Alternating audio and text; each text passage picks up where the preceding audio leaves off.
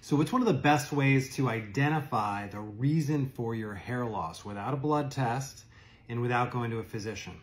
Well, there's only 3 true reasons for hair loss. 1 is DHT, or pattern loss, 2 is nutrition, and 3 is inflammation. So let me show you how to do that very easily. So each type of hair loss causes hair loss in different zones on the scalp. So number 1 is gonna be DHT, and that's on the top of the head. So you're gonna go ahead and do a hair pull test. So get your hair, lock in your fingers, gently tug on the top of the scalp, and if you have hair that comes out, that would be hair loss in zone 1. So go ahead, do it again. That would be zone 1. Oh, I got one, watch out.